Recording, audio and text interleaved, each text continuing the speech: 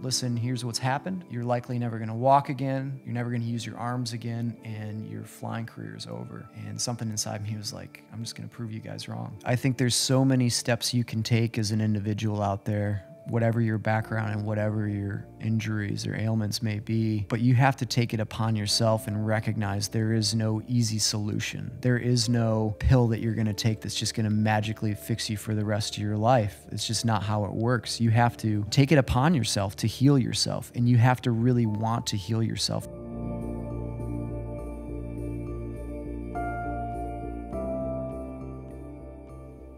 Welcome to Merge. I'm Ryan Graves. Today, I'm joined by Kegan "SMURF" Gill. Kegan is a former U.S. Navy FA-18 Echo pilot. In 2014, he sustained devastating injuries from a high-speed ejection into the sound barrier, surviving the fastest ejection in the history of naval aviation. After over a dozen surgeries and 2 years of rehab, he returned to flying Super Hornets.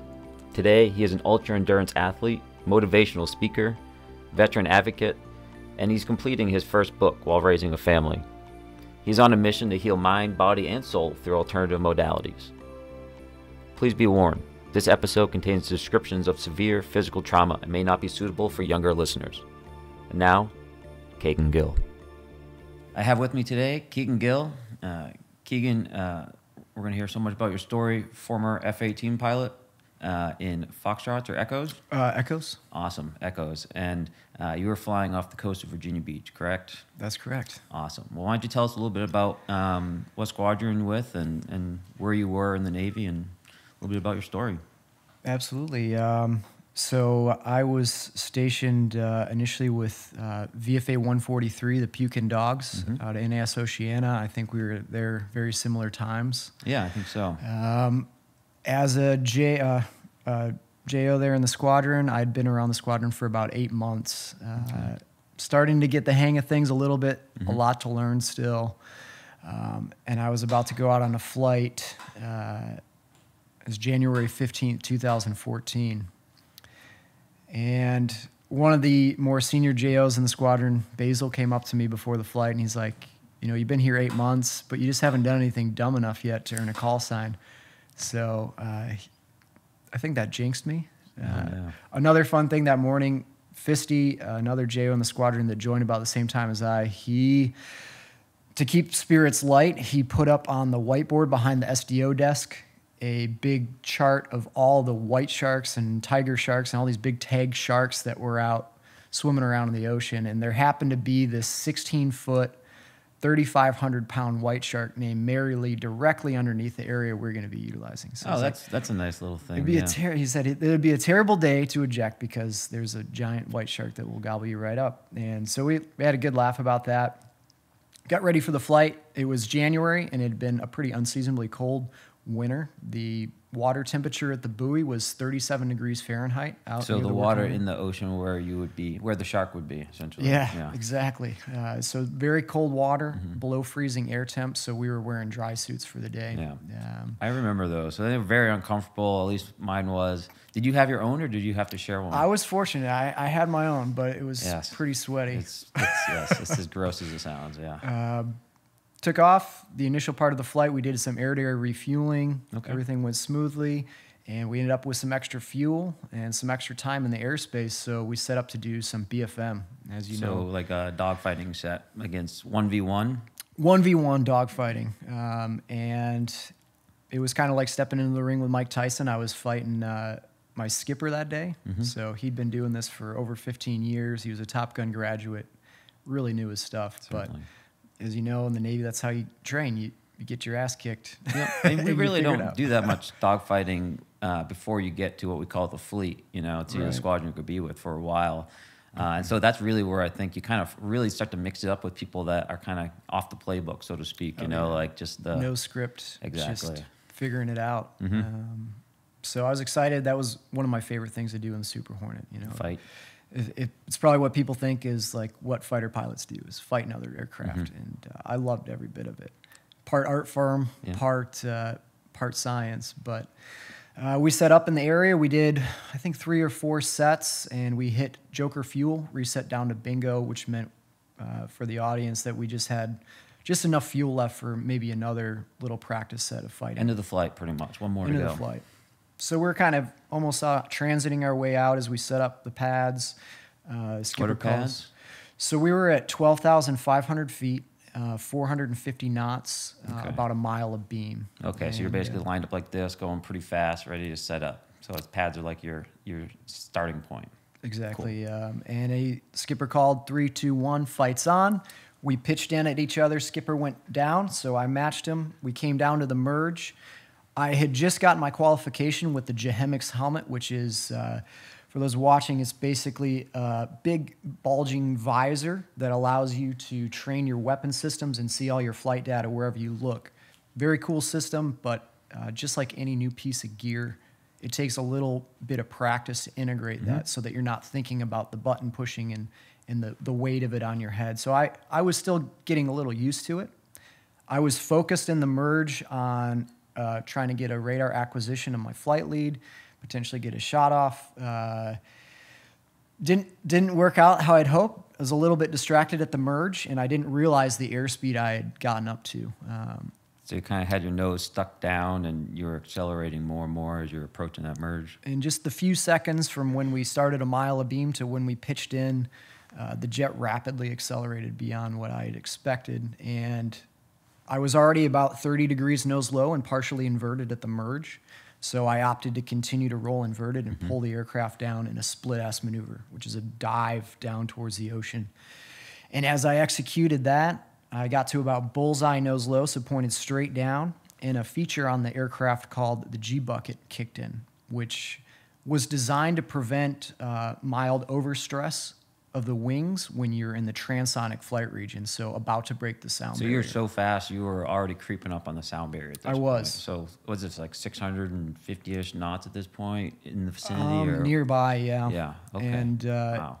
And as that kicked in, the aircraft went from pulling a nice crisp 7.5 Gs, and I could feel that weight. Say my head and my helmet weigh approximately 20 pounds. Multiply that by almost 8, so I have almost 160 pounds on my head. As you know, you can feel that crushing It's an adult. weight. Right. And I'm looking around, and I can feel that, and all of a sudden, I'm looking outside, keeping an eye on my adversary, and all of a sudden, the jet just eased up. I could feel it settle, which was, the worst feeling at this point because I'm pointed straight at the ocean. My reaction was I pulled the throttle to idle, I put out the speed brake, and it was too little too late. And just a couple seconds later, I was pointed 51 degrees nose low, going 695 miles per hour, or 0.95 Mach. And I pulled the ejection handle 2 seconds before I impacted the ocean. Oh my gosh. The ground rush of the ocean coming up me was just so overwhelming that it was my only chance. So I assumed the position, pulled the ejection handle. A normal ejection, people get injured, people have their spines compressed, people get flail injuries. This was the fastest survived ejection in the history of the Navy. So, Oh my gosh. Coming out at that speed was like hitting a wall with my body. Yeah. It was essentially 10 times the force, 10 times at almost 700 miles per hour of like a Cat 1 hurricane hitting my body. So just extreme wind force. If you ever stuck your arm out a car window going 70 miles per hour down the highway, you felt that force acting on your arm, and that force of parasitic drag is exponentially stronger. So it would have been 100 times that force at 700 miles per hour. And coming out into that, in a split second, it had ripped my helmet off, smashed my head. I broke my neck, my left shoulder, both my upper arms, my left forearm in multiple places. This humerus bone ripped through my brachial artery. I did a variety of different nerve damage to my upper body, my forearm. My steel-toe boots on my legs were flailing around so violently that they bashed open my tib fibs and my lower legs. So I had open leg fractures on my lower still legs. on your foot? Oh, they were. Wow. There's some sturdy boots. Wow, that's horrifying. So I was pretty bashed up. The parachute opened just long enough to keep me from dying on impact with the ocean. And then I plunged into that icy cold water. Were you awake? still? I was in and out of consciousness, and I have a lot of retrograde amnesia from it, so I only can remember bits and pieces, but we've been able to recreate everything that happened through all the investigation that went into it, the flight data recorder, the on-scene commanders that were there with the rescue effort, the SAR swimmer, everything I've been able to rebuild what happened that the day. story. But man, I can't imagine just the experience of hitting that wall coming out of the jet. I mean, golly, just being conscious and awake for that, I can't even imagine. Yeah, sorry, please continue. So I don't remember actually impacting the air. I remember pulling the ejection handle, and then after that, things are in and out quite a bit. But got just enough of the parachute to open that it kept me from impacting the water so hard that I died. And then very quickly, that parachute that had just saved my life sunk underneath the ocean current and was beginning to pull me under. And this is out in the Atlantic Ocean in January, and it was fairly rough seas, and I started to basically be drowned alive. And if you've ever been held underwater when you desperately need a breath of air, you know that awful feeling. I was inhaling a lot of salt water. Fortunately, my LPU inflated, so a little life preserver around my neck gave me enough buoyancy that on occasion it would bob me to the surface so I could get a gulp of air. You couldn't swim. I mean, your arms are destroyed at this point. Completely unusable, both my arms and my legs. The SMURF, which is in our riser that connects to the parachute from our harness, the way that's supposed to work, as you know, is when it gets into salt water, it sets off a little explosive device, and that disconnects your parachute for you because upper body injuries are so common in high-speed ejections. Or unconscious. Unfortunately, one SMURF fired but didn't disconnect. The other SMURFs didn't even fire whatsoever, so my parachute remained connected to me. No ability to disconnect, so it just took me for a ride. Fortunately, my flight lead saw my parachute open. He dropped a mark on my position, coordinated on-scene commander on the fumes that he had remaining in his fuel.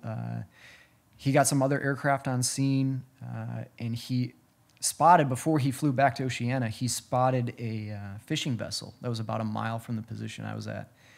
And he turned up maritime guard at button 16, and the aircraft tried to get him, no response. And so he got down really low and really fast, and he thumped their bow.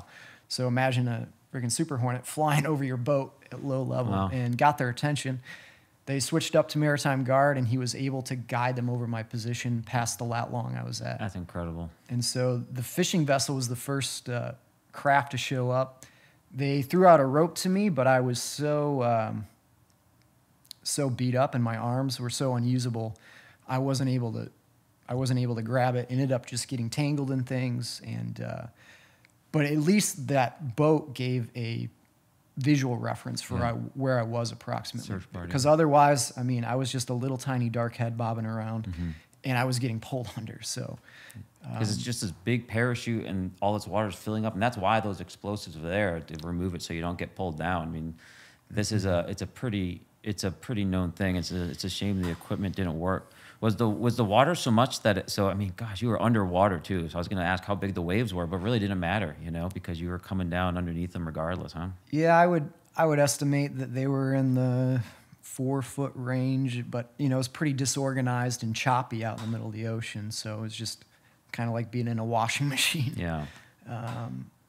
The beacon didn't function either. So fortunately, my skipper was quick to think of getting this boat over there. Otherwise, I don't think I would have made it. Yeah. I had ejected so fast that my dry suit had shredded open. So if you've ever felt 37-degree water, it's like gives you brain freeze, and it feels like needles going into your skin. It's so cold. But that cold water was actually helping to keep me from bleeding out so rapidly. Interesting. And in my mind, I'm just getting drug underwater, inhaling a lot of water, and thinking any minute Mary Lee's just going to come up and finish me off. Oh, no. So it was like worst case scenario, but I hung in there, and I was able to get up and get a breath of air occasionally, enough to stay alive. Did you know your skipper was flying around trying to help you out, or no, you just kind of I was in pure just survival mode, just completely overwhelmed by being Yeah. drug underwater.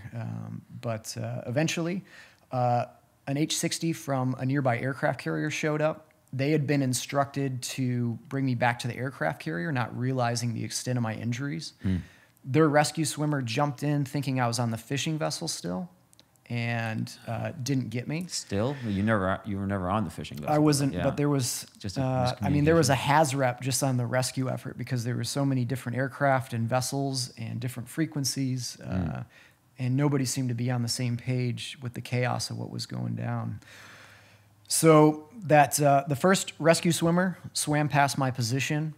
Fortunately, another H-60 had showed up, and they saw the other rescue swimmer going to the boat, and fortunately the pilot of that helicopter spotted my little dark head as I had come to the surface.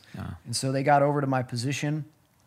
Their rescue swimmer, Cheech, the week prior, a Navy H-53 Sea Dragon had gone down in almost the same exact area. Wow. And the policy at the time for the Navy was anyone involved in an aircraft accident, you're supposed to put on a backboard to lift them up into the helicopter in case they have a spinal injury. Which was a good thought, but it took so long for them to get the crew out of the water with that technique that some of the crew members perished from hypothermia before they could ever get to the hospital. That was just a week earlier? And so Cheech is coming off like the worst week of his life. Same rescue diver. Same rescue swimmer. And he learned those lessons, though, from that. And he said, I'm not going to bother with the backboard. He jumped in. He got down to my position. He hooked into my titanium D-ring to keep hold of me. And he said the force of that parachute just drug us underwater. And for me, that it was just... it drug him as well under. It drug him as a rescue swimmer. He couldn't fight the force of that parachute pulling both of us. And that was a terrifying feeling. And even for him, he had been in the pool doing rescues and getting drug under when he could see the bottom of the pool. But he said when he was able to see just this dark blue abyss below us and that all the paracord tangled, he said it was pretty overwhelming. But his training kicked in. He was able to cut me free of all the paracord and quickly got me up into the helicopter, riding up the helicopter line. We were just spinning around. We're getting blasted with prop wash. And then they got me into the helicopter and headed towards Norfolk General, which had a level 1 trauma unit. And on the ride there, they said I was in and out of consciousness the whole way. They were fighting to keep me alive, doing sternum rubs and everything they could to keep me with them. I was dangerously cold from hypothermia. They got me to Norfolk General, put me on a gurney. I was conscious, sitting up, trying to get up and move around. And I was so out of it at that point, I was just screaming, help, help, help. Oh. And they got me into the hospital. They treated me for severe hypothermia. My core body temperature, by the time I got to the hospital, I was already warmed up in the helicopter for the 45-ish minute ride that it took to get there. And my core body temp when I got to the hospital was 87 degrees Fahrenheit, which is at 86 Fahrenheit, you're supposed to be just a goner for sure. But that hypothermia actually kept me from bleeding to death. They said had my dry suit functioned properly, I would have perished way before anybody even showed up. So incredible. A wild twist. I was treated for organ failure. My kidneys were just so overwhelmed with all the trauma and the proteins and everything were breaking down in my muscles that I had to be put on dialysis and have blood transfusions. I had lost a lot of blood. They treated me with a bear hugger to warm my body, had me on fluids, all this stuff going on to try to get me stable enough so they could take me to surgery. Once stable enough, they brought me in and induced a coma. And I spent the next week in an induced coma as I underwent over a dozen surgeries. They fortunately had the surgical dream team on the day I showed up. Some of the best surgeons in the country were all working together that same day. Incredible. And they were able to put Humpty Dumpty together again. They put, first they did fasciotomies on all my extremities, which is opening up the compartments of the muscles to prevent them from constricting the blood flow. There was so much trauma and swelling that the swelling was cutting off the circulation to all my extremities. And historically, that would be when you would amputate a person's limb because the damage was just so bad. But with this fasciotomy procedure, they're able to open those compartments up and relieve the pressure and help blood to start circulating again. I had that on all 4 extremities. They rebuilt my skeleton with titanium rods, screws, steel plates. I've seen the movie about this, I think. Yeah. Wolverine. Yeah. So that's what my x-ray looks like. That's why the beard. I get it now. It's all making sense. So they put me back together. After a week in that induced coma and all those surgeries, there was a lot of doubt that I was going to come to. People, my mom and dad are there. A lot of my squadron mates are all sitting around in the waiting room. And someone, Basil, I think, was the guy who's like, he's a scrappy motherfucker. He'll be fine. And they took scrappy motherfucker and they shortened it to SMURF. And the politically correct cover story for my call sign is I'm a short guy that turned blue from hypothermia. But now you know the true story. Very cool call sign. Well earned as well. Yeah. So, man, let's just stop for a minute. So, one, you probably wouldn't even be alive right now if that rescue swimmer, perhaps not just a week earlier, learned some very valuable lessons. And I can't even imagine how motivated he must have been to get you back on that helicopter once you got down there. Man, have you spoken with him? I have. Most of the rescue crew that was in that helicopter showed up at the hospital once I was conscious again. But I still keep in touch with Cheech and some of the crew. Yeah. And, every time I talk to him, I'm like, man, I owe you my life. Yeah. He's actually a sniper now in the Army. Oh, really? Yeah. All right, switching it up. I think he's deployed right now, too. But, yeah. Well, I don't know if you know this, but one of my squadron mates in VFA 11, and this was at the time that this was going down. I remember when you ejected. My wife remembers it. Most spouses probably in the area do, because when something like that happens, a jet goes down. It's happened multiple times while I was out there. Essentially, all the spouses are waiting to hear something, but it's a policy within the Navy not to allow people to essentially reach out and communicate to their spouses that they're okay, because the last thing we want to do is have, the one spouse without a phone call wondering what's going on. So it's not the way we want to do things. In this case, with all the people there, was your family able to kind of get that information in a comfortable way, or did the system work in that manner? I think largely it was comfortable for my family. My skipper called and my mom answered the phone, and he's like, I think he said something like he fell out of the aircraft trying to explain to my mom in a way she would maybe understand. So my mom was like, he fell out of the aircraft and he's in the hospital? And in her head, the way she interpreted it was, I was like climbing up the ladder getting in for a flight and I like fell off onto the tarmac. And so it was probably a good thing that that's what she thought as she was flying out to see me with my dad. Because once she got there and then realized how injured I was, I think it was pretty hard for her. But kind of a funny story of how she found out in a way. But yeah, my family, my squadron mates, were all just standing by, hoping I'd come out of it. And another week went by. I wasn't in an induced coma anymore. Okay. They were trying to get me out, but I just was completely out. And after 2 weeks, the lights just started to come back on. I remember just darkness and being able to hear familiar voices. And I opened my eyes, and there's this room filled with my friends and family. And I largely recognized everybody, but I was completely confused of where I was at, and I had no recollection of what had happened at that point. No memory. And, the doctors came in and the staff, and they want to just kind of tell it to me straight, I think. And they're like, listen, here's what's happened. You're likely never going to walk again. You're never going to use your arms again, and your flying career is over. And something inside me was like, I'm just going to prove you guys wrong.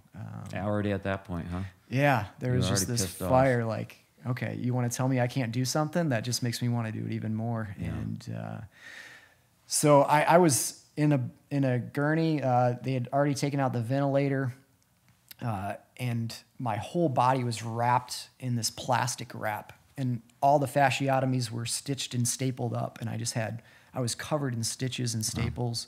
I remember trying to move, and I thought the wool blanket over my body was made out of lead, or it was tied down because I couldn't budge it, but it was because I was paralyzed. Just thought you weren't strong enough. Yeah. Wow. I was just so weak. Incredible. And I spent the next 2 weeks transitioning to the ICU step down. Slowly was able to like start scooting around on the bed. I got stable enough they were able to transport me to Richmond VA Polytrauma Center in Richmond, Virginia, at the VA hospital there. And I started undergoing every kind of therapy out there, basically. I was doing speech therapy, vision therapy, occupational therapy, physical therapy, kinesiotherapy, recreational therapy. Was it just like a full-time job? It was. Wow.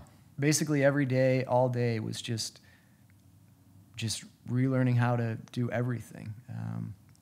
Between the drugs and the head injury, I was really out of it.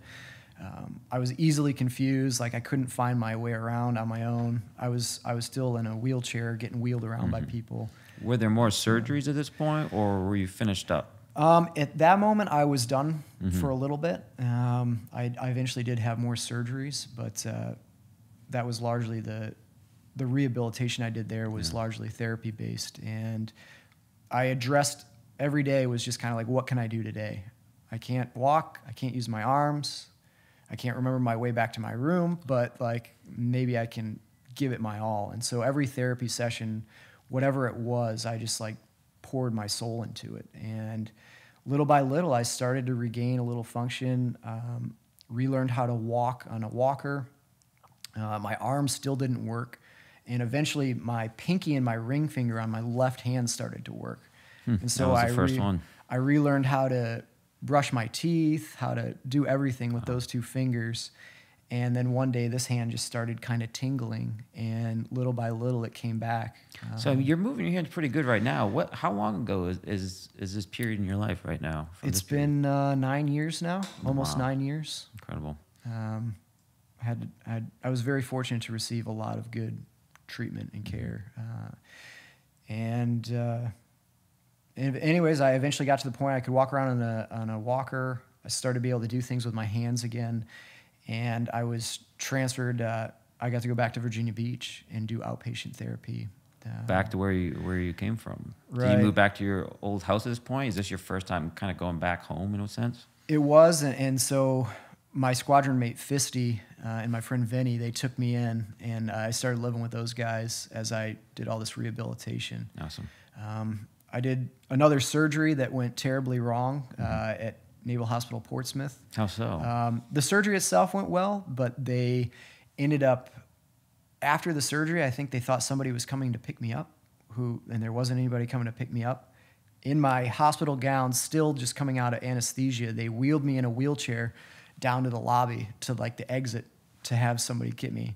And as I came to out of the anesthesia, I was, my ass is hanging out the back of the wheelchair, and there's nobody around. And I'm like, what's going on? Eventually, a nurse came up and it was like, is somebody picking you up? And I was like, I don't think so. Unbelievable. And she was visibly like, I can't believe somebody would just leave you here. That's incredible. Yes, I can't believe it either. They took me back to a room, and there was just like a graveyard crew on, and I think they had called in these two staff members to basically take care of me. One was a brand new corpsman, who I think must have just gotten out of training, who had no idea what he was doing and was in way over his head, and an ensign nurse who also had no idea what was going on. They put in a new IV port, and instead of hitting a vein, it went under and subcued, and so that fluid, instead of getting into my system, was just swelling up like a water balloon on my forearm. Oh my goodness. And I kept telling him, hey, I think this is subcued. At that point, I was very familiar with IVs. And they're like, oh, no, it's okay. It looks fine. And I think they just didn't know. So explain this hospital again that you're at. I mean, this is Naval Hospital Portsmouth, wow, which is actually one of the main training hospitals for the Navy. And so they do a lot of training, but this day in particular, there didn't seem to be anybody with any oversight of what was going on. I wouldn't think your case would be one that you'd want to train on. Yeah, I really wish there was a grown-up in the room there, but as the time went on, I was getting very dehydrated. The anesthesia was wearing off, and I started to feel the pain from the surgery, which was relatively minor. But when it started to get really bad, I was starting to go through withdrawals from this cornucopia of different pharmaceutical medications I was on at that point. I was on gabapentin at 2,400 milligrams a day, so very high doses of the nerve pain medication, oxycodone, OxyContin, amitriptyline, tramadol, trazodone, and the list goes on, and all the medications I had to take to counteract the side effects of those. And I basically, as I'm stuck in this room, had gone cold turkey off all of those at once and started to suffer the withdrawal symptoms. It was just a normal thing, though, right? Or were you supposed to be getting this I was medication? supposed to be getting my medication, but the two folks in charge of taking care of me didn't know how to get to the pharmacy, didn't know what to get me. I was explaining my dosage and everything I needed and said, hey, there's a pharmacy one floor below us. You guys can go there. But they didn't know what to do. And so That's incredible. at this point, they had me try to pee into a urinal. And when I went in the urinal eventually, after a lot of straining, it was like a dark brown liquid that came out. So I was in severe dehydration, probably kidney failure, and just miserable. And it was just getting worse and worse and worse. And they said, okay, well, if you want to be able to go home, we need you to be able to walk down to the end of the hallway on your walker to demonstrate that you can be mobile. So I had just been out of surgery a few hours ago, but I wanted to get the hell out of there. And so I grabbed the walker, and with what little strength I had left, I remember standing up, and I could hear crunching in my leg of probably that titanium rod settling in there. And it was very painful, but what was worse was the combination of the dehydration making me extremely nauseous and then all the withdrawals hitting me. But I hobbled my way down to the end of this hallway. And when I got to the end of the hallway, I stumbled into a room which I think was a physical therapy clinic. And there were a couple, I think one guy was a physical therapist and then maybe a physical therapist assistant were in there. And they were like, what is this guy doing in there? And by the time I got in there, I had collapsed onto the chair and I was dry heaving into a garbage can. And they're like, what is going on? I think they called one of my friends, Amanda Johnson, who's a physical therapist. And she ended up coming in with her husband, Luke Smugla, who was in my squadron as a department head. And they were there witnessing me go through just awful withdrawals. I was screaming, I was yelling as those waves of pain and misery would hit me. And I don't know how many hours had gone by, but eventually a doctor showed up and they put me on a patient-controlled drip of Dilaudid. And so by hitting that little button, it gave me some relief. No, I mean, were you kind of like fully aware of how shitty your situation was at this point, or was it just kind of I knew there was something terribly wrong. And you know, Amanda, who was very familiar with Portsmouth, I think she had worked there previously. She was appalled by what was going on. But eventually, they got me my medications. And the next day I got to leave, but it was a pretty miserable experience. Once I got back to Virginia Beach, Amanda actually, in her off time when she wasn't working in the physical therapy clinic, kind of took me under her wing and started doing some training with me. She showed up like outside of the VA system. Right, outside of the Navy hospital and everything. And she showed up the first day of training, and she had a Nalgene bottle, and it said patient's tears on the side. I had a cane at this point, and she's like, I don't want to ever see you walking with that cane again. She like snatched it away. And she proceeded to basically beat me into shape. And I loved every bit of it. You know, I had been an athlete growing up and kind of like that, you know, physical. Well, sure, but you got iron rods in your leg now, or, you know, titanium or what have you. Was that a struggle every day? I mean, it must have been physically challenging, painful, but also just like the lack of muscle buildup. I mean, yeah. Between all the nerve atrophy and damage and the surgeries, and I was also, my whole body was so messed up from all the medications, being on all these antibiotics that were required for the surgeries had just destroyed my gut microbiome. My whole body was out of whack. My hormones were jacked up. I was a mess, but I just kept every day keeping at the training and the therapy. And my friends started taking me out surfing. Like I could barely paddle my arms, and my buddy Spicoli took me out in Wearing Virginia a life Beach, jacket, just I getting hope? crushed. No life jacket. I was wearing a wetsuit, which gave me some buoyancy, but I was getting beat up by the waves and held under, and I popped up, and I remember just laughing, like, this is fun Really? again. Didn't kind of give you any... No, I was nothing? kind of concerned that maybe it would, but I really loved it. That was your first time back in? Yeah, and I got back. Spicoli took me out downhill mountain biking. I could barely use my left hand to use the front brake, and but he got me back out doing stuff. My friends were taking me out, and the That's so strike important. fighter community was so welcoming of me. Awesome. Being back and keeping at it. And I had to go through a FNAB, which is the Field Naval Aviator Evaluation Board, because I had just crashed a $89 million aircraft. And that was a pretty tough process. They really tear apart your life. But it turned in my favor, and they granted me permission to go back and fly Super Hornets if I could get through my rehabilitation, which was still a big if at that point. So you're still healing up, but you've kind of gone through the potential disciplinary process to say, hey, like, was this something that you did wrong in some sense, or was this an accumulation of bad things that happened? And they're like, hey, you're good to go. Should you get medically up? Yeah, That's they essentially it. they looked in and they interviewed everybody in my squadron, and they looked at the case of what had happened. That G bucket has bit many aviators far more experienced than me, both before and after my ejection.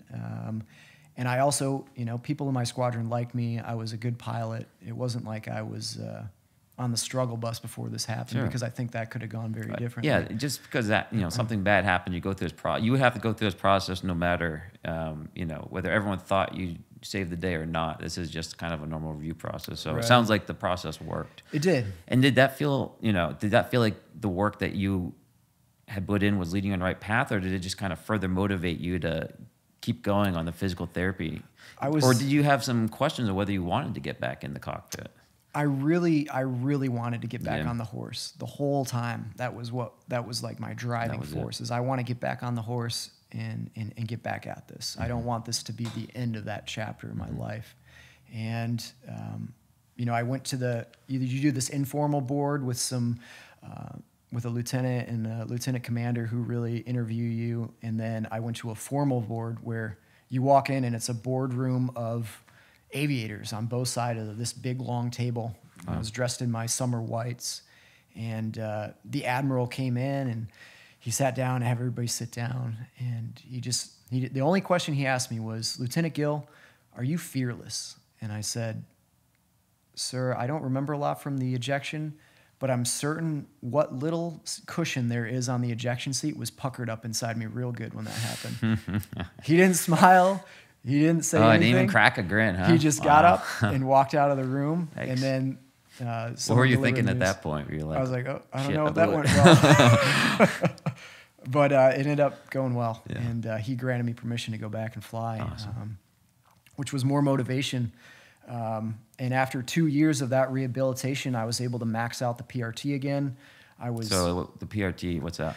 So the physical readiness test for the Navy, which is basically you got to do push-ups, sit-ups, and then run a mile and a half.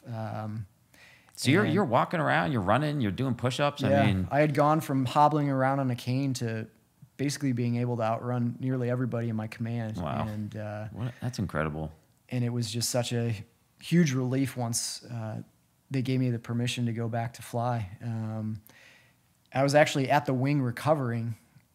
What's the wing? So this is the Strike Fighter Wing Atlantic, which is sort of an administrative role at NAS Oceana. Okay. It's a common command for people to go to while you're recovering from injury, or if you have issues that take you out of the cockpit temporarily. Got it. Thank you. And so I was doing a variety of ground jobs as I was doing my rehabilitation. Okay. And I got an email from a variety of different people in different fighter squadrons on base, and they were saying that they were spotting these craft out in the working areas. They didn't know what they were, but some of the people were like, "We need to load up some AIM-9Xs and go out and shoot these things down," and other people, were more concerned with just the safety of flight issue. So this is right off the coast of Virginia Beach. This is the same working Correct. areas. This is right where I had our experience. Okay, very interesting. Same and time period too. Yes. Same time period. This Okay. would have been 2015 to 2016. Yep.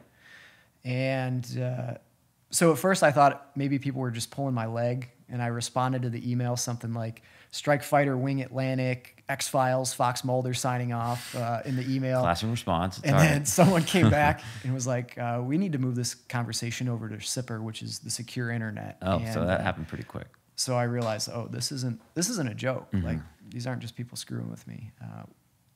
And very shortly thereafter, I classed up and started retraining in the F-18.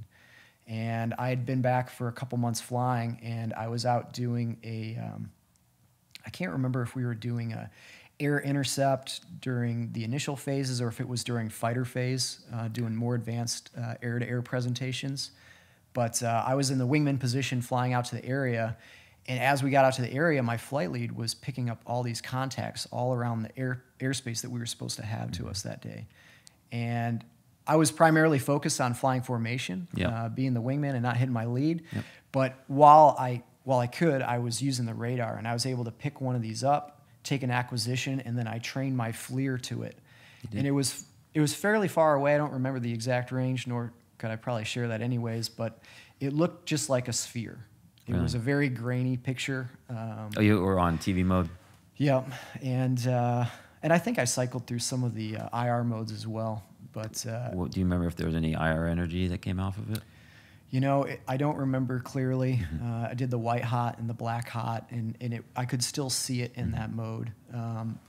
And I don't remember which one I could make it out the best, but all I could tell is it was this little sphere out there. And we ended up having to cancel that event that day because there were so many of these out throughout the working areas. And when we got back, I logged Sharp at the SDO desk, and I can't remember the name of the reporting that you did at the end of Sharp. It might have been part of Sharp. ASAP? ASAP. Yeah. I And did there's ASAP a report. commercial aviation ASAP, but it's not that. Just for people listening, there's the military has their own program with the same name, and they're not necessarily connected. So, FYI. And so I filled out a form with that, largely saying congratulations to our adversaries for discovering a way to disrupt naval aviation training. Again, not knowing what it was and kind of making light of it, but a lot of other people were seeing these out there, and they were becoming a safe of a flight issue. Yeah. But Did you ever see one with your own eyes? I never saw one with my own eyes flying. While I was living in Virginia Beach, I had an encounter during my recovery. I was living out on the inlet, kind of in a wooded area with my buddy Fisty and Vinny, and I was up on the second story floor of the house that we were in. And in the middle of the night, one night, I woke up to use the restroom, and there was a bright light coming in through the window, and it looked like maybe somebody was out in the parking or out in the driveway with their brights on. So I looked out the window, and up above, way off the ground, was what looked like a set of stadium lights. It was maybe 8 circular lights by 5 or 6 circular lights in a rectangular pattern was sitting right outside the window, just shining in on me. Like above the tree line? It was below the trees. It looked like it Wow. was very close to the house. Really? And I just got this overwhelming sense of everything was okay. I don't think I even went to the restroom. I just got back in my bed and fell asleep. Wow. And I woke up the next morning and I kept wondering, was that a dream? But it was so crisp in my memory and remains in my memory that way that I don't think it was a dream, because I feel a lot of my dreams will fade over time, whereas this is something that was so vivid. It really stuck with me. That's interesting. You don't remember anything else, I assume? Yeah. No. Or No. is that the only time that's occurred? That was the only time. Yeah. What do you take away from that? You know, I mean, do you feel like that was some type of experience with this unknown phenomenon? Do you feel like there's room for some other explanation in there? How do you grapple with that? I don't know what it was. The overwhelming sense I had from it was something very positive and something caring that wasn't there hostile as a hostile or hostile intent. but I have no idea what it is. I don't know if it's our technology, if it's alien technology, if it's transdimensional, if it's, I don't know what it is. But it was pretty exciting to have that experience and see that. And now meeting you guys with a lot of similar experiences. Yeah, and so it's been eye-opening. Yeah, not just, we've been interviewing a number of pilots, and we were all fortunate enough to hang out before we're taping this. And it's incredible just listening to the stories everyone telling about just how common this is, and how everyone has different experiences with this that are all, seem somewhat similar, although different. It's, I encourage other people that have these experiences to, reach out and to have these conversations, because I think it's a lot more common than we realize. And it seems to be on the increase of people seeing this sort of phenomenon. That's what we're seeing. We spoke with a commercial pilot yesterday who has been tracking this for about the last 8 months, and there has been a market increase, not only in his perception, but basically the general air crew that he's been talking with. I've been reached out to by a number of these pilots, and I've been communicating with them, and they've expressed to me that, hey, we're all talking about this in the air now. We're looking around. We're not afraid to necessarily talk about it amongst the pilots to some degree. But whether they were talking about it or not before, they were definitely looking up, right? These guys have 30,000 plus hours, and they know the difference between a satellite and an aircraft. And so, yeah, so funny story, if you will. There's a gentleman that was in the squadron with me. He was a JO, junior officer, about maybe like 4 to 6 months ahead of me. And his wife was a helicopter pilot. And she was on a flight, or she was on duty, and she was called to go rescue the helicopter that went down. She was on that flight as well.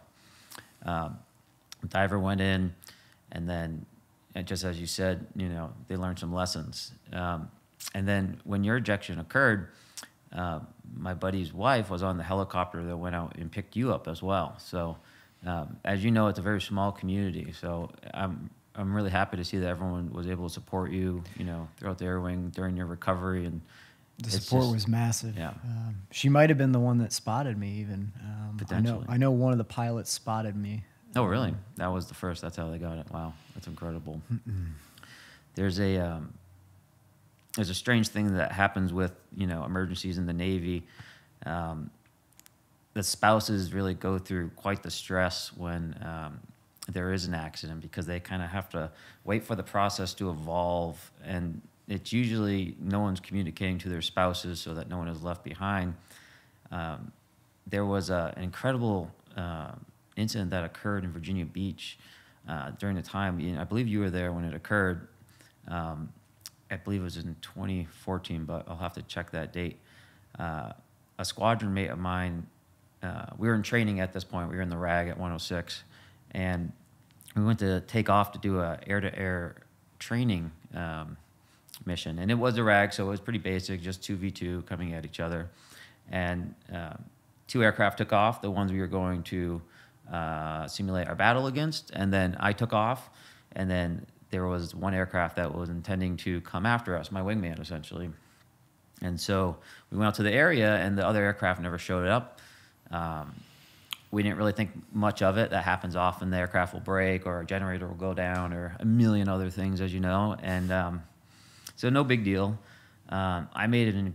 So we did our set. We did the best we could with the 3 aircraft, and then we checked out of the area.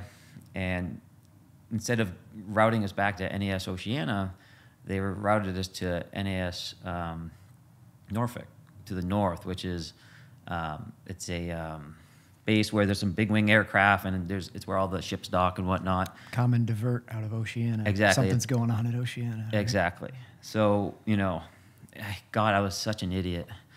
And we were flying back, and I made some stupid joke to my instructor. I was like, well, I don't see any smoke, so at least they didn't crash. I guess I just wasn't looking in the right spot. So we went back to Norfolk, parked the jet, and walked inside the FBO, and there was a bunch of other F-18s there, and that's when we knew something was, not great. And we saw on the TV, we saw, of course, now the smoke and whatnot. So good job, Ryan. But there was an entire apartment building, I believe it was 4 or 5 stories, that was engulfed in flames. And at first, I didn't know that it was a jet crash. I just saw all the fire, and I couldn't even see any parts because the jet was just gone for the most part. And, you know, we're like, oh boy, you know, and we end up seeing at some point that it was 106. And of course, everyone's checking the schedule, and it turns out it was the guys, you know, our wingman that was going to join us on that mission.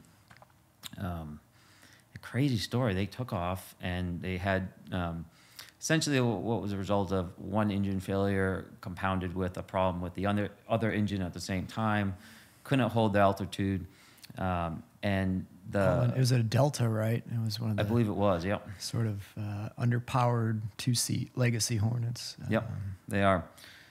There's, you know, a great debate within naval aviation about, you know, should they put the gear up? Should they put it down? Can they maintain level? You know, there's so many Monday morning quarterbacks that go on with that. In fact, at the time, they actually had us try to fly in the sim after it happened to see what we would do and you know, how far we could make it and if we could have maintained what we call wings level. It was a really common occurrence in EP sims after that. Yep, they would always throw that one at us.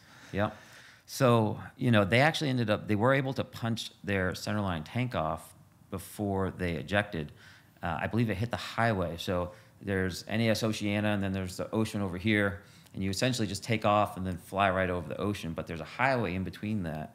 And they were coming down over the highway, and they punched the tank off, and it fell onto the road. Didn't hit anyone as far as I know. So, like, miracle number 1, as they say, right. Full tank of gas. And then they punched out, I think it was like 40 or 60 feet when the weapons system officer in the back actually pulled the handle. And that's way, way too low. I mean, you essentially have to be wings level. But their chutes, I don't think, really inflated at all. That the weapons system officer in the back goes out first, and his chute mostly inflated. He came down, and he was, like, conscious and whatnot. The pilot, who was basically just trying to fly all the way down, and he, you know, I even talked to him. He's like, I would have flown that right into the dirt, you know, like I wouldn't have ejected. I would have been trying to save that the whole time. It just never occurred to him, you know. And the instructor in the back, the weapons system officer, basically wanted to just save his life by punching out. He doesn't remember punching out. It was probably about 40 feet for him and like 60 feet for the backseater. His parachute got snagged in a tree, so he just woke up dangling in a tree next to a burning apartment building. And his first thought was, I just killed maybe 100, 150 people. He was mortified. I remember seeing the pictures where they were just like in tears, just confused at the scene, you know. I mean, I can't imagine flying an aircraft like that, and you're just, you know, you're in the zone, you're in complete control of everything, you know, up until the moment you're not, and you're not expecting it. And it must be just an incredible shock to just go off for a flight with your buddies, and literally seconds later, you're waking up in someone's lawn, potentially, you know, next to a burning building. I mean, thank God your ejection, at least, and it might have saved your life, but at least it was over water. You only had to worry about your own aircraft, right. Your own damage, if you will. And this was actually occurring on Good Friday, believe it or not, when this happened. But for whatever reason, on that day, every single person was out of that building except for one person's cat. And that was the only fatality of that crash. It's almost unbelievable. But yeah, pretty incredible. So. Yeah, after he had recovered from his injuries, he was in my first class going through VFA 106. So I became friends with the pilot. Yeah. I flew with that Wizzo as an instructor. But pretty incredible that no one was harmed in that. I mean, he took some injuries for sure, but yep. He's back to the fleet. And he was, had in a fact, successful yeah, he career. went to the fleet, and he ended up in Meridian, Mississippi as an instructor pilot at the same time I was there. So essentially we went out for a flight together, and he ended up punching out, and I didn't see him again for 7 years or so when we both ended up as instructor pilots in Meridian. It's like, oh, hey, dude. Glad to see you. Remember that day? Welcome back. So, yeah, just crazy job. Yeah. Comes with the territory, I guess. Yep. And you kind of put it in the back of your mind, you know, that something like that could happen to you. Compartmentalize that. You have to. But you then, can't fly scared like that. you know, sometimes it comes up and gets right in your face, and a reminder how serious that job is. And Did you have any sense of just like how fast it all happened? Like that transition from like in control to what was really the next thought? I mean, were you waking up and there was confusion, or was it fear as you went through the process in a sense? So, my memory is spotty throughout, but I vividly remember the sinking feeling in my stomach as I felt the G-force ease off of me. So once you ejected and you're like... No, as I'm in this dive, bullseye nose low, Yeah. and that G limiter function kicks in from the G bucket as I hit the transonic flight regime. Right before I break That the speed negative. of sound, I could feel that ease in the pull, and that was a terrifying feeling. To be pointed and have the stick all the way in my lap, commanding this thing to turn as hard as it can, and now it's not. And in the few seconds that I had between then and when I punched out, it was just this overwhelming feel of discomfort and tear. And I remember the rush of the ocean coming up at me and just being like, oh my God. But I responded appropriately, and I managed to just pull the ejection handle. But it was, I mean, there was no other option at the point I had reached. Do you ever dream about that? I do. For a long time, I've dealt with sleep issues related to flashbacks and night terrors with it. I get little clips of being in the ocean and the emotions I was experiencing as I was being drowned alive. The fear of the shark I knew was in the water. Really you were fearing that at the time. That was like a emotion that came through, a thought that came through. It was just absolute dread. Oh my God. In the pit of my stomach that I'm not coming out of this. I mean, between just my body just being completely useless, the sting of the ocean and the brain freeze, and just... How did you even breathe? I mean, I understand you're going to the water a lot on your body. I mean, like, is every breath like a struggle to stay alive? Or did you get into like this pattern where you're like, I could do this for a bit? I mean, you know, I have it in such little clips of that memory. I don't recall exactly if I had gotten into a pattern, but I have vivid memories of that feeling of inhaling salt water while being underwater with not thinking I was going to get another breath. That was it. Getting to the surface and coughing and getting a sip of air and then being pulled right back under. I had this great fear that I knew I was injured and likely bleeding. And, you know, there's all the talk of, you know, sharks, they smell your blood. I learned after the fact that sharks actually are very repelled by the smell of human blood, where they'll smell of fish blood, and but they smell our blood, and it's like the slop at, you know, in the chow hall when someone reheated some old lentil soup or something, and shark's like, nah, I'm not that hungry. What about your dye pack? So we fly with this pack that should open up, and then it leaves this colorful stream in the water so that people can help rescue. Did that go off at all? It's a lot of the gear I ejected so fast, a lot of that gear shredded off my vest in the initial ejection and went who knows where. I don't know for certain if that dye pack was still attached to me when I went in the ocean and if it deployed, but I was in the water long enough. If it did deploy on its own, because I had no ability to activate it, if it somehow managed to activate itself, by the time anybody saw me, there was no dye, so that likely had dissipated if it was there at all. Did you expect to actually get rescued? I mean, was that the expectation? I mean, I was so in and out of it. I was just focused on getting a breath of air, and that's it. And I think I got to a point where my brain just shut down, and I have this retrograde amnesia, which is where my brain is protecting me from these extremely traumatic memories. And while I get little clips of them, I don't have a linear memory from like the ejection all the way through being picked up. Just these little snapshots in remembering those emotions and the terror of it. And then by the time they picked me up, though, I was just so out of it. I must have been in shock and severely hypothermic and a lot of blood loss. And at that point, my consciousness is just, the tapes were off, you know, which is probably a good thing. there's a chance that as time goes on, some of these memories may continue to come up. Do you want them to? And part of me is frustrated that I can't remember everything.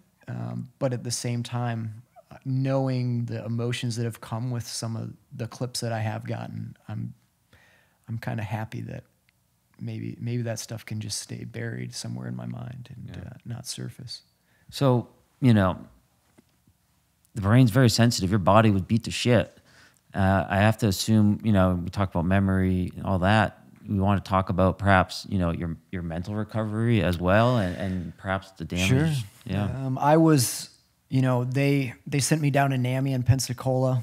I had to speak to multiple psychologists. NAMI is basic. I forget what the acronym stands for. It's the Aeromedical Institute for the military. So basically the flight docs. The flight docs that are in charge of issuing waivers and assessing people for their fitness of flight. Yeah, you got to get through that.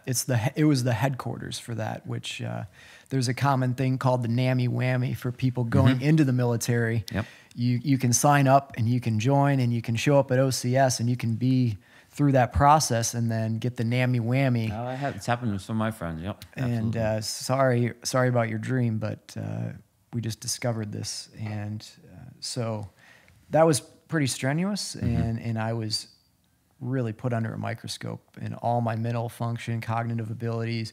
And after a couple days of being interviewed by these independent psychologists that kind of collaborated after the fact, they both came back and said, we believe that you still have the attitude and the aptitude to be a pilot should you be able to recover from your other injuries. I did a variety of neurological testing as well. In my first battery of tests, I was on a massive amount of these medications combined with a fresh brain injury, and I really struggled to do very simple, and I scored pretty low on a lot of the things. And so this is you've been cleared of wrongdoing in the flight, right? You've had your FNAB board. Right. So now it's okay. I'm physically in a position. Your medical doctor has signed off on your ability to essentially return to some duty, and now you're going to the aviation specialist doctors and saying, okay, put me back through the ringer so that I can get back in a cockpit at this point, right? Right. And it was a very complex process. But and then you still have to get trained back up. But that check down there at NAMI. It took 2 days, and they had a whole board review, but they said at the end of it, you're good to go, right? They did. And so what about these memory issues you're talking about now? That was before or after? So I had the memory issues prior and after. Okay, but you're still cleared. You're good to go, and those I issues were still fine. There was, there was a massive amount of support from the medical community at Oceana. There's massive support from the community to get me back, and everybody knew how badly I wanted to get back. And so there were a lot. I had a lot of help getting the medical waivers required. And an issue with the TBI is prior to going into the military, we don't take a baseline test. We don't take brain injury. We don't take a thorough neurological evaluation. The way that you get it evaluated after an injury. Brain. So they only had this picture after the accident, so they didn't really have a baseline. After I had gotten off the medications, I went back and retested, and my scores improved dramatically from where I was initially after the crash. And I think that was enough for them to issue a lot of the waivers that I had. I mean, I had to have waivers for all sorts of the injuries that I had. So they came off the meds that you were on and came out of your body, and they said, yep, things are looking good. Yeah, and I think I kind of proved myself both at the wing. I was, doing a lot of different jobs. I was very busy and involved there and doing well. And then I also physically we would go to command PT, and I was, I was a freaking fortunate. I was a PT stud, and I could just run circles around a lot of the people there. And I know the Commodore was just like in awe, like, I can't That must have believe. been so motivating for everyone to just see you doing that. I mean, yeah, I mean, my scars and everything were still so fresh. So in PT gear, I just had these bright red lines and everything. But, I was doing well, and I was mentally back, and I felt strong, and I had so much felt like support. your old self? I did. Yeah. I did. And when I got back to the RAG or the FRS at VFA 106, I mean, I I was crushing it, man. Like I was doing really well. Like the sim instructors and the instructors both were just like so welcoming to have me back. Awesome. And it really built my confidence back quickly. I did have a couple little mental lapses while flying. One time in a carrier qualification simulator, I flew, was literally the LSO was like, that's the best pass I've ever seen anybody do in the simulator. And the next time around, it was like I had this mental lapse for a second, and I almost, I busted through my rat out. So I had somehow zoned out just for a few seconds to the point where, you know, I did something without the rat out being there. I could have potentially impacted the ocean. I see. So yeah, your rat out is a radar altimeter. It's basically a radar at the bottom of the aircraft, tells you how high you are. And we set these alarms so that if we accidentally start descending through it, it's like, oh, hey, I'm descending. And so that was in the back of my mind, was concerning, but largely my mental function felt strong. Okay. And so I completed the RAG. I returned to flying. I was assigned VFA 136 out in Lemoore, California. And which 136? 136, the Nighthawks. I cruised with them. Yeah. Yeah, 2012 and 20. Okay, that was when they were still in Oceana. They kind of got the boot. They switched over. They had to send a squadron from Oceana out to Lemoore, and they got the short straw, I guess. We were supposed to go. VFA 11 was supposed to go to the West Coast, and they changed it up. Anyways. But I was back. I was largely feeling good. And little by little, maybe it was the cumulative stress of just squadron lifestyle where you're working pretty dang hard and not always getting the best sleep. I started to have more things that I was noticing, from memory lapses, issues concentrating. I used to be able to go sit down and read chapters and study and retain the information. And I would sit down and I noticed that it was a lot more difficult for me to retain new information. Wow. I kind of pushed through it, and I had been at the squadron for a few months, and we went on a weapons detachment to Tyndall Air Force Base to do some live fire exercises on some drones. I went out and I got to do an AIM-9 mic fire, which is a heat-seeking missile. And it was against a drone, and I fired a missile at this drone, and then afterwards broke off and got to go do some DACT, or dissimilar air combat training, against a F-22 Raptor. Oh, very cool. From the Hawaiian Raptors squadron. Happened to be there at the same time as us, which that's got to be like a pretty good gig to have. Wow. Flying Raptors out of Oahu. Yeah, that's as good as it gets. But afterwards, you know, fought this another lieutenant, or I guess he was a captain since he was Air Force, but a couple JOs out, fighting some of the coolest aircraft out there. And I remember, you know, seeing this F-22 Raptor coming over the top and doing its Cobra move. Yeah. And I was like, I wasn't even thinking about fighting the jet so much as I was just like, I can't believe I'm getting to do this with a Raptor right now. It's incredible. I came back from the flight and I was watching my tapes for the missile shoot, and I realized like I didn't remember almost everything from the missile shoot. Wow. And like that a was live actual missile too, right? Like that's a big deal. Like real going missile, to an event like that. Firing at a drone. And so that was concerning. I kind of didn't say much. And the next day I was on duty, just standing at the SDO desk, answering phones and coordinating the flight schedule, running the radio and everything like that. And I just continued throughout the next day. It wasn't getting better, and I was getting worse. And like that night I went back to the hotel room after standing SDO all day, just trying to like power through. And I remember sitting on the bed, and the floor underneath me just started pulsating. I started to get really bad vertigo, and I was so dizzy, and my anxiety was just spiked. My heart rate was racing, and I could not fall asleep all night, up to the point where there had been a variety of issues with decompression sickness in the Hornet and Super Hornet community at that time. I'm familiar, yeah. And so I thought maybe I got decompression sickness on my flight.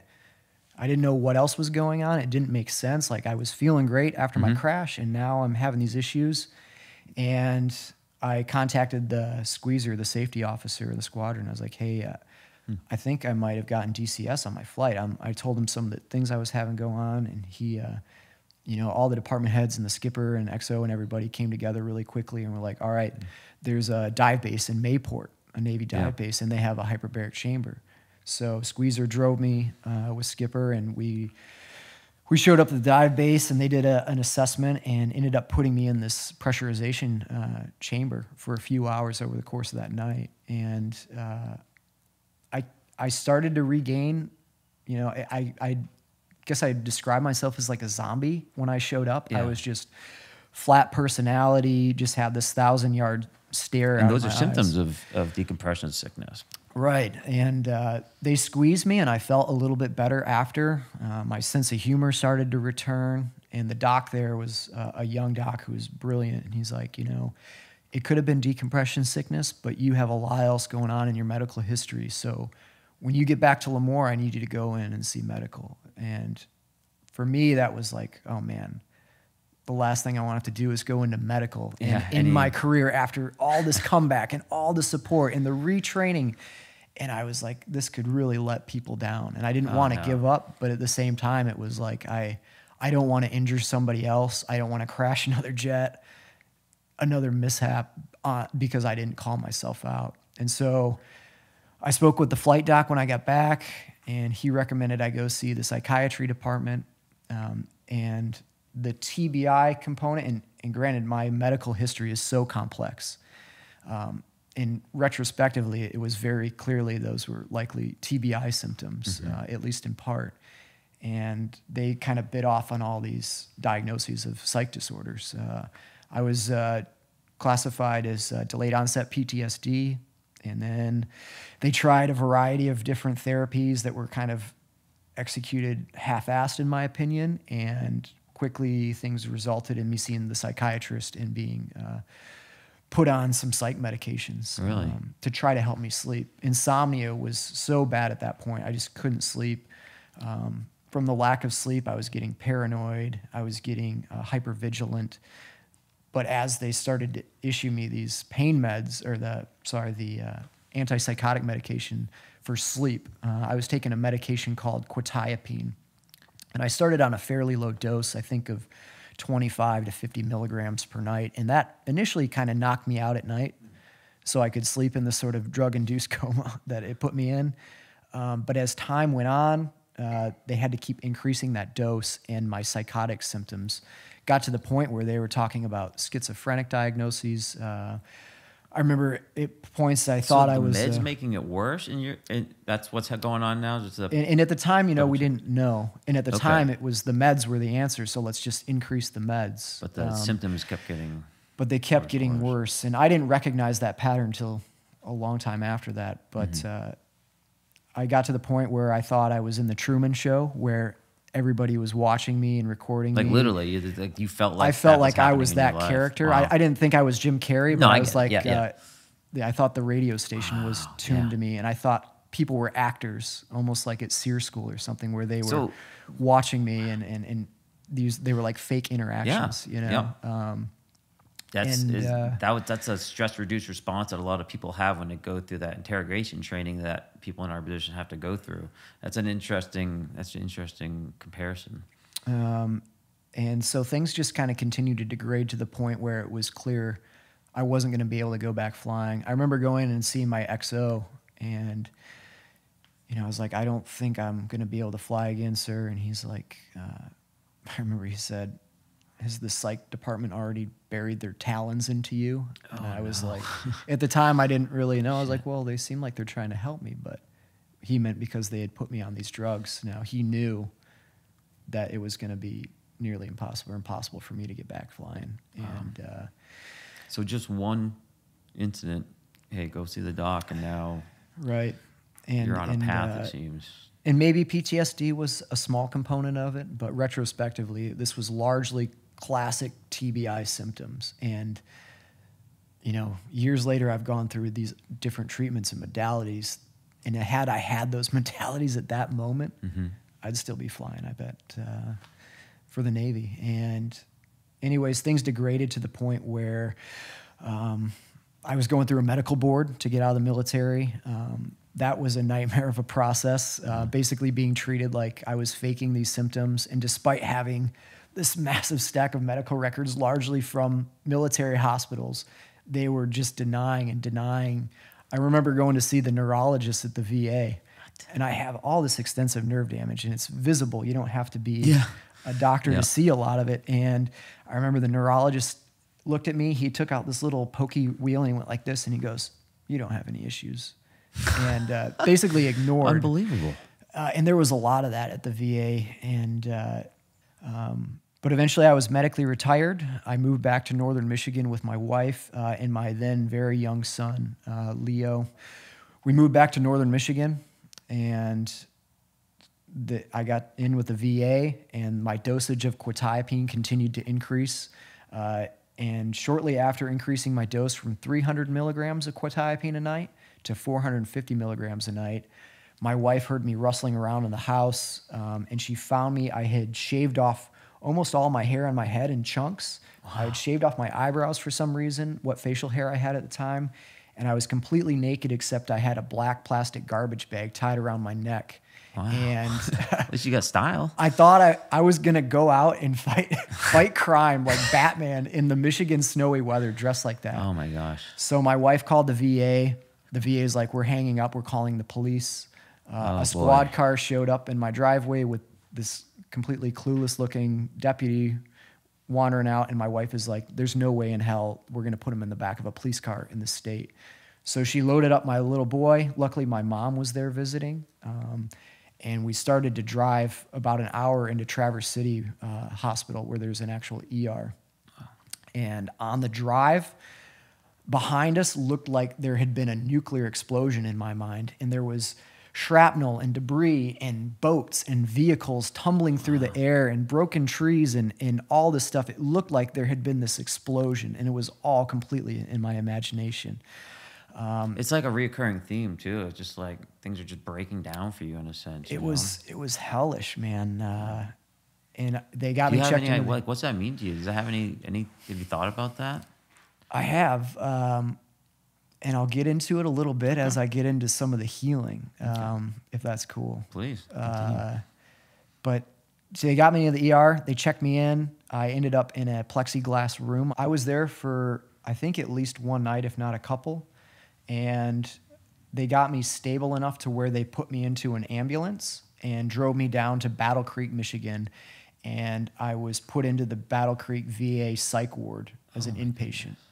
And The hospital just... the hospital, the ER, they couldn't hold me. Yeah. Like, they weren't designed to take They have a long-term psych psych. ward, yeah. And the other psych facilities in the area were all full. And they found out I was military. So they're like, "Oh, well, we send you to the VA. They have a psych facility." So at the time, it seemed like the right call. I started to come out of it.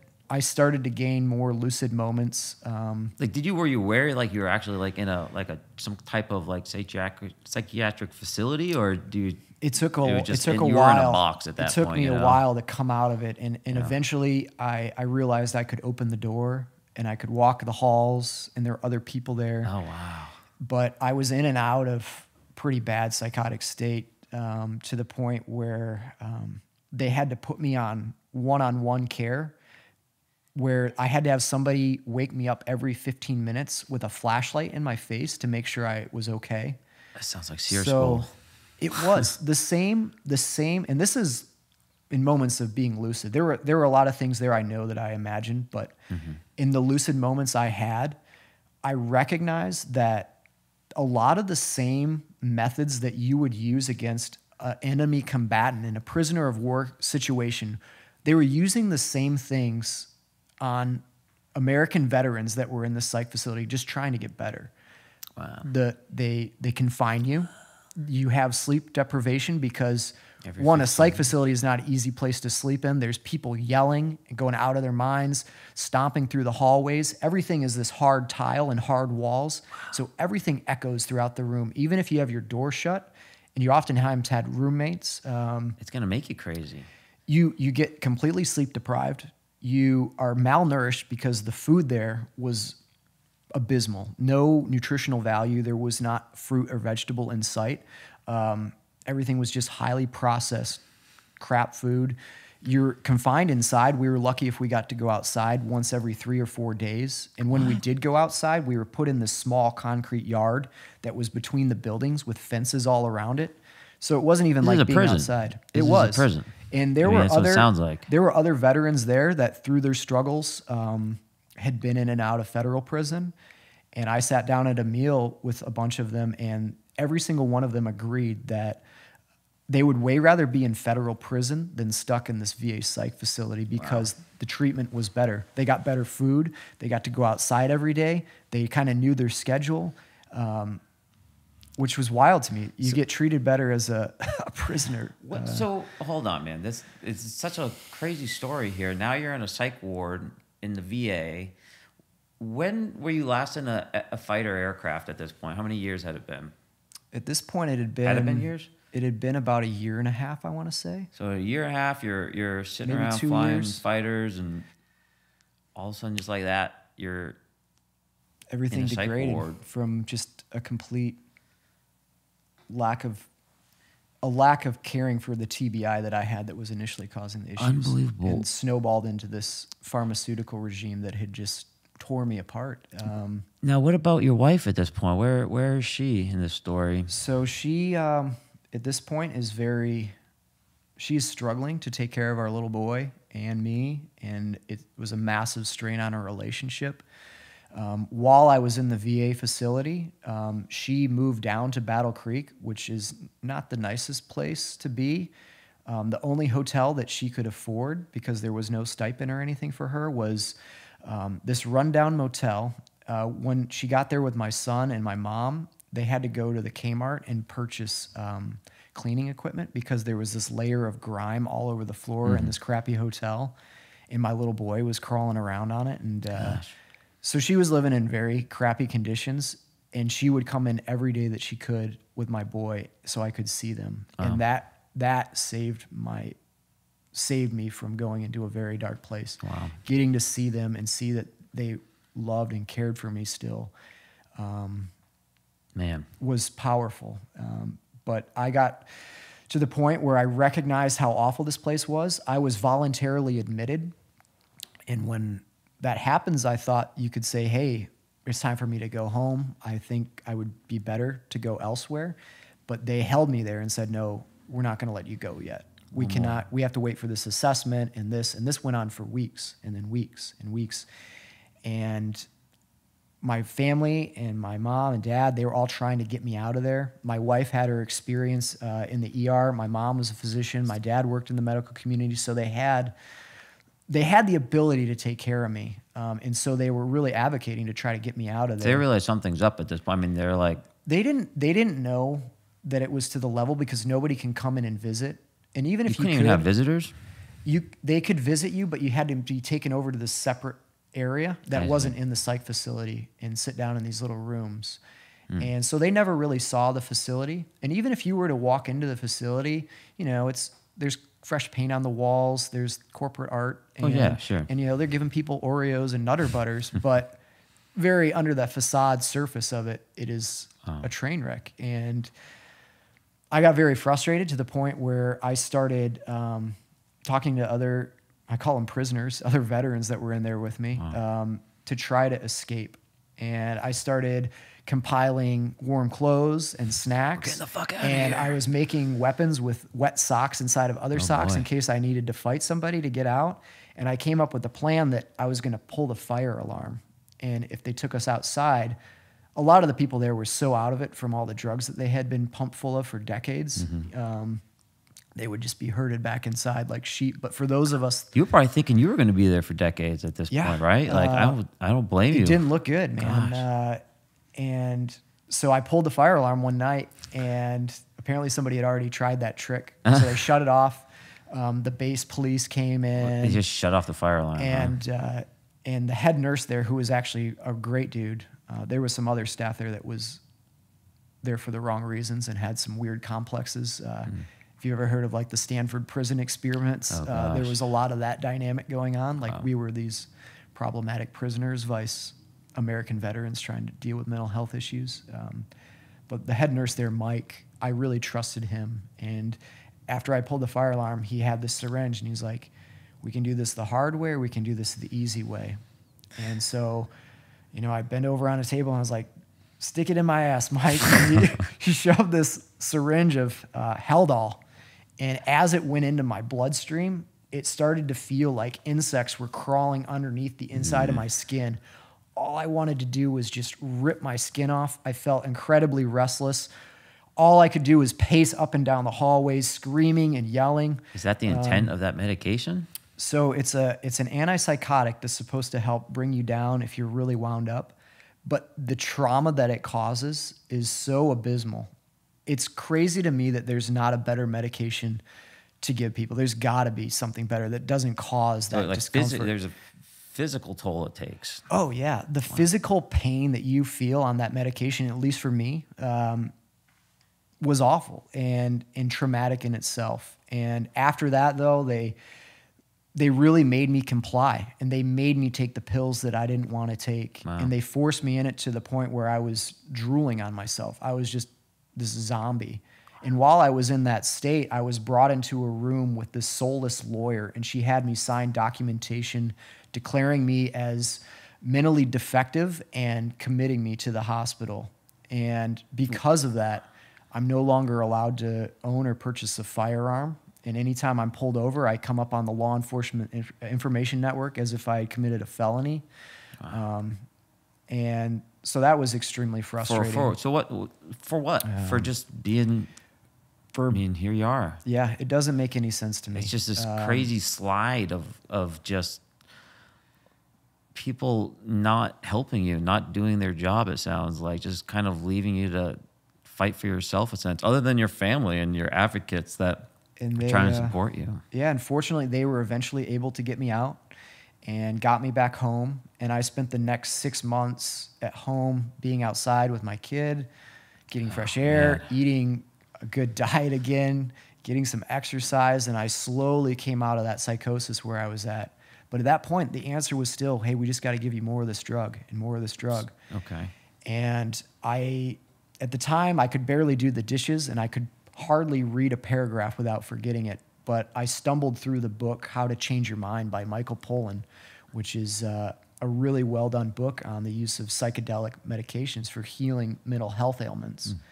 And to me, like a light bulb came on, like that's the direction I need to go, because the only other option I've been giving for the VA now for years is to be on these psych medications the rest of my life they had me just numb and angry and yelling at my little boy just for trying to play with him. And just at this point, my relationship with my wife was very close to divorce, and we had already talked about divorce and how we were going to, do it.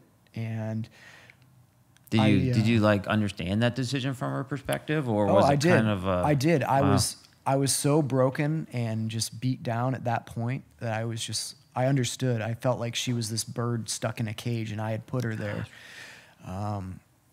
But I found this psychedelic medication, and I found someone to administer a ceremony with me. And I came out the other side of that. It didn't cure everything, but to use Michael Pollan's explanation, it was like this fresh snowfall on these entrenched ruts that I had been sledding or skiing down my whole life, these negative emotions that were so entrenched that they had just consumed me. And with that fresh snowfall, it filled in those ruts, and I was able to start taking new paths down the fresh powder of the mountain of my life. Wow. And I started to make the correlation of those medications. Every time they increased them and changed the dosage, I got worse and worse. And so against the advice of the psychiatry department at the VA, against the advice of my wife and my family, I decided to wean myself off of quetiapine. And it took a few months, but I slowly got a little better and a little better. My sleep was absolutely awful. Like I could not sleep hardly without it. And I discovered an organization called Vet Solutions. And well, hold on a minute. So sure. you're telling me that you're out of the psych ward from the VA because your wife's supporting you and your family's supporting you, basically pulled you out of it. Yeah. And then had to fight. yeah. And then you're like, well, I'm actually going to stop taking my medication. And it created a tremendous amount of stress in my relationship with my family and my wife, because they all thought, they've heard the narrative. Oh, here's a psych patient getting off his meds. Yeah. We know what happens every soap opera or whatever. Maybe your wife has seen it before at the hospital that she worked at. Wow. But I was so desperate. Something was telling me that was the right direction. And my friend Matt, he gave me the book called Finding Ultra by Rich Roll. And that's his story of going from this sort of life as a corporate lawyer and stressed out and drinking too much to just disconnecting from all that and using plant-based diet and exercise to heal and becoming this ultra endurance athlete. And that was a huge motivation for me to, I had eaten fairly healthy, but I really went hard into the health and the nutrition, the exercise, the gut microbiome. I read Brain Maker by Dr. Perlmutter, and I just started. My brain was coming back on without all these drugs hindering it. I was able to just start consuming all these books. You were off of the pharmaceuticals at that point, or you're tapering off? And it was through the process of tapering off. My mental function improved. I had exercised while I was on quetiapine, and as I had come off, it felt like I had been training with a 100-pound ruck on my back. Wow. And I remember going out running, and my heart rate was way lower, and I was running way faster, and it was like this weight was lifted off my body. I don't know what that medication was doing to my physiology, how it was poisoning me, if it was histotoxic hypoxia, if that stuff just overwhelming my cells with junk. But as I came off of it, I started to regain a lot of my abilities, and memory improved. Wow. And eventually I started to get a little bit of sleep without the medication. And I found this organization called Vet Solutions, which is a former Navy SEAL, Marcus Capone, and his wife Amber started this after he saw the incredible impact that psychedelic medication had on his injuries from years of very high-level combat with the SEAL teams. And that really piqued my interest. I reached out to their program to try to become part. I didn't really qualify because the way they explain it, it's like Schindler's List. Like, they want to be able to help everybody, but they only have so much funding to send people. And their focus is healing operators, guys with 2 or more combat deployments in the Special Forces community, which I was neither of those things. But I got an email. It's a pretty common issue. I mean, traumatic brain injury in the military is a very serious issue, and it's also one that you can't just look out and see, So it's tricky. It's tricky. And I didn't. They sent me an email, and they put me in touch with an organization called Warrior Angels Foundation. And this is run by a former Green Beret and his brother, who was an Apache attack helicopter. Cool. And they started this organization to promote more holistic healing for people. And they were doing this event. It was the 4x4x48 challenge out of the mind of David Goggins, where you run 4 miles every 4 hours for 48 hours straight. And I saw they were doing a fundraiser for the event, and I just had this urge to share my story. And I did a brief synopsis on their fundraiser page about what had happened to me. And I didn't have any social media at this point, but I just started texting the link to a few friends. And before I knew it, it had just spread like wildfire. And my fundraiser page had raised over $10,000 in like a week. Nice. And so I got a call from Adam, the Apache pilot. And he's like, "Hey man, your story is incredible. We really want to fly you down." And they flew me down to Texas for the event. And I participated in the event, running the 4 miles every 4 hours. And each time I was running with a different group. And it was largely people from the operator community. There were SEALs and Green Berets and MARSOC Marines. And all these guys had very similar stories. I mean, completely different ways that they were injured. But they had these TBIs, and then they went down the path of these psych meds that made them far worse. And they had recognized, like me, that that was not the answer. And so I finally had this confirmation that I was on the right path. And it wasn't just you. And it wasn't just me. And just the community and the camaraderie that was built over those 2 days was incredible. And it put me on this whole new trajectory in my life. It reignited the hope that like I was meant for something good still, that I didn't have to be this miserable, drug-addicted shell of a human that I had been before. And they put me in contact with Heroic Hearts Project, which is run by Jesse Gould. He's a former Army Ranger, and he put together Heroic Hearts Project to send veterans to do ayahuasca and psilocybin retreats. And he sent me down to Peru, and over the course of a week, I I guess the best way I can explain it in short, it was like a soul surgery. It was like all that darkness and everything that had built up over the years of everything that I'd been through was resolved in so many ways. And just like that. I mean, you just felt that weight I came out come and off. it was like I had the energy and I had a smile on my face again. I didn't before, you know, people were afraid of me. I just had this look in my face like I was this angry human being, which I was. And afterward, I saw pictures of myself, and it was like there's that childhood version of me that was still under there. And that was hugely healing. And then another organization, Defenders of Freedom, they funded me to go down to the Resiliency Brain Clinic in Dallas, Texas, where, again, I met an incredible group of these other humans, largely Rangers and Special Forces types that had the same story. And over the course of 2 weeks at this TBI clinic, they ran this massive blood panel on me.